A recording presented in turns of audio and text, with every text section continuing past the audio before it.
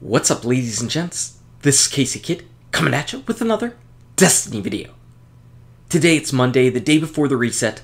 I figured this is always the best day to go ahead and talk about the Banshee Gunsmith bounties, because you've already probably finished up everything that you want to do for the week, and before everything resets tomorrow and you have new Nightfalls, new raid challenges, new Trials of Osiris, new Challenge of Elders, everything that's going to go on next week, you might as well go visit Banshee and do his bounties. So if you enjoyed this video, go ahead and smack that like button and subscribe to the channel. As usual, we're just going to show you what I ended up grabbing on all three of my characters. And remember, if you rank up Banshee, you will get weapons. You'll get legendary weapons that will drop up to 330 light. So it's not 335 light, but it's going to give you weapons that you cannot get anywhere else in the game. Whenever we did the video on the God Roll primary weapons that I have, pretty much all of them came from Banshee. So that should tell you that doing these bounties and leveling him up gives you a chance at getting some incredible weapons. You can couple that on top of the packages that you already buy from Banshee each week, and you're going to find yourself pretty much your best source of getting some end-game quality weapons that you're going to take into PvP, or PvE, or whatever suits your fancy. Again, Banshee is kind of that hidden gem that people just don't do. And the bounties are typically really easy. They're really typically easy to do. This week there were 4 out of the 5 that were PvE focused, and I did them early on in the week. I just didn't pick up the packages until today. But don't bother picking up the Crucible ones unless you really want to, unless you're just that 250 experience points away from ranking up. You can go ahead and typically skip the Crucible ones. If you do all 5 and your rank is at basically 0 experience, you're never going to be able to rank Banshee up in a week anyway. So if you happen to skip one, don't worry about it. You'll just get it next week, next Arms Day that comes around.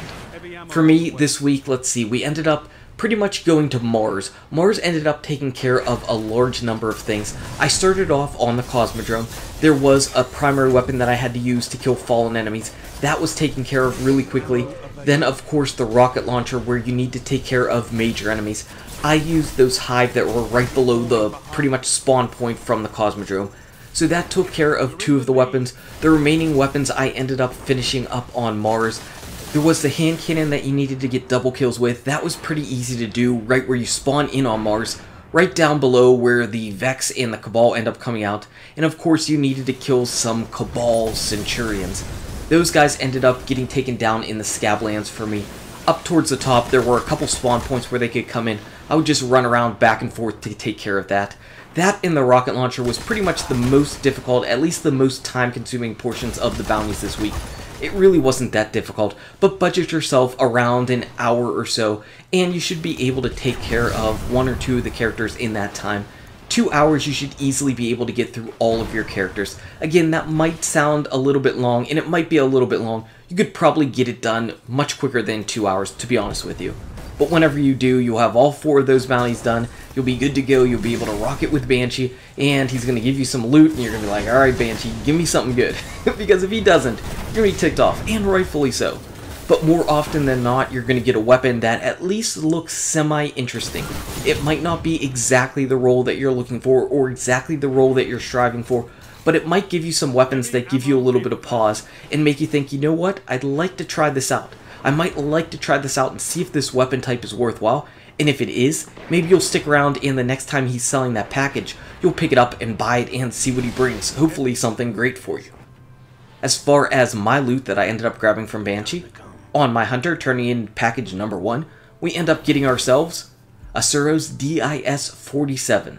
So as far as I recall, the DIS-47 is the quicker rate of fire scout rifle. Let's see if I got anything decent on it. So I got hip fire, and that's not exactly what I'd be looking for to begin with. I do have perfect balance, which is pretty nice, no to casket mag, and I also have small bore. So it looks like I could get some decent stability on this thing, but I think I'm actually going to turn this one into shards, or infuse it into a primary that is not 330 just yet. The stability roll on this isn't that bad as far as comparable to the Trials of Osiris scout rifle of the same damage profile. But I don't really think I'm going to keep this one around. I don't really have anything to infuse it with right here on my hunter, so let's just move on to character number 2. For the Titan, we end up turning in our package, and Banshee, what kind of loot are you going to give us for the Titan? We end up nabbing ourselves a tamar-d. So I do not actually own this sniper rifle, so we'll take a look at it. Also, that roll on the Arminius is pretty good, but I already have one with counterbalance and crowd control, which is pretty amazing, so that's why I didn't pick that one up. As far as this tamar-d goes, this sniper rifle has surplus.